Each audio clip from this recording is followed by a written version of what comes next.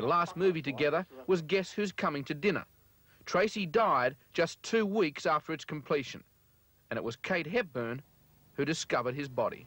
His final speech in Guess Who's Coming to Dinner, personally, I think was one of the most moving things. I've never seen it. You've never seen it? No. Really? Never seen the picture. Why?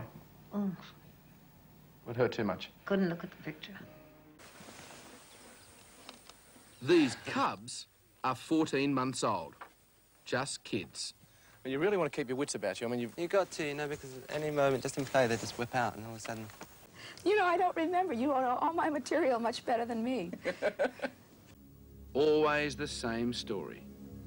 3- and 4-year-olds being lured into bubble baths with a man who sexually abused them.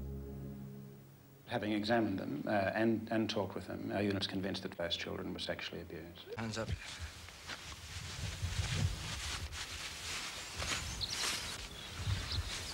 You obviously take no chances. Oh, just a matter of security, you know. We ended up at a deserted farmhouse where the IRA were waiting. They had already mounted a full-scale operation securing the area around the farmhouse. They maintained patrols the whole time we were there. I like working with pros, and I can't stand people who are less than enthusiastic. You've never suffered fools lightly, have you?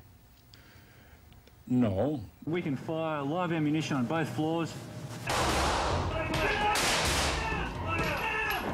Well, someday I'll be an old man that'll wheel me out on the stage, give me an honorary Oscar, and turn me around and reel me off again. Like, if them's not fighting words, I mean, this guy just wanted a stoush. She's proved that she has a very big heart. Ladies and gentlemen, would you please welcome our guest of honour for tonight, Diana, Princess of Wales.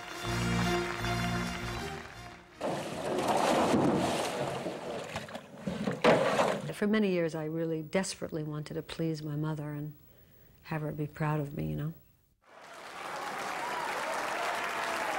Greg Norman, this is your life.